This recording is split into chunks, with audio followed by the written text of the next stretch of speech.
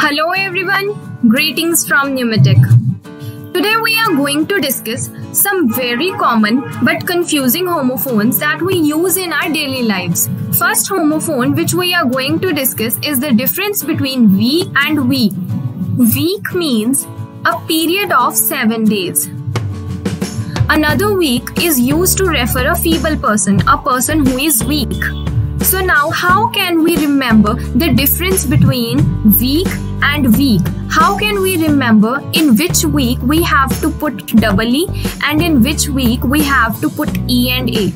So there is a very simple and short trick to remember this thing. Just remember in your mind that lesser E is weak because it is not consuming as much E's as it is necessary to get strong. So it is weak. Next homophone which we are going to discuss is the difference between there and there. There is used when referring to belonging to or associated with a person of unspecified gender. And there is used to refer to distant things that are not here but they are there. There is a very simple trick to remember the difference between there and there.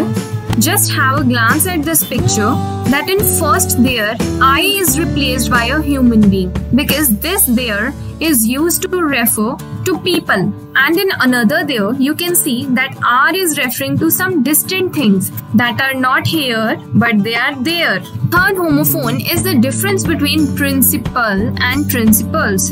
Principal is used when referring to a person of higher authority who is also known as headmaster in school, college or institution, and another principal is used when we are talking about some rules and regulations. So the trick to remember the difference between principal and principals is principal, whose meaning is headmaster, has PAL in its spelling, and the meaning of pal is buddy. So let's take our principal to be our buddy. We can remember this difference with this short trick that our principal is our buddy. Fourth homophone is taking us to understand the difference between weather and weather.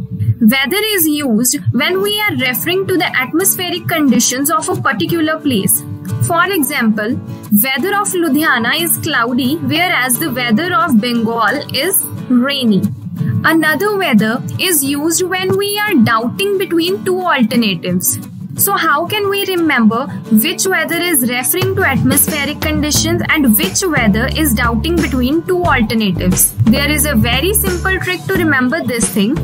Weather, which is used to refer to atmospheric conditions, is affected by C, and C is spelled as SEA. EA is the commonality between weather and sea. So we can remember with this commonality that weather also has EA and sea also has EA in its spelling. So weather means atmospheric conditions. Last homophone which we are going to discuss is the difference between affect and effect. Affect, which starts with A, means to cause actions. Effect, which starts with E, means to cause results. So we can remember this mnemonic by abbreviating it into a word, that is RAVEN, and that stands for R, remember. A, affect, is V, verb, whereas E, effect, is N, noun. So this is end of our today's lesson.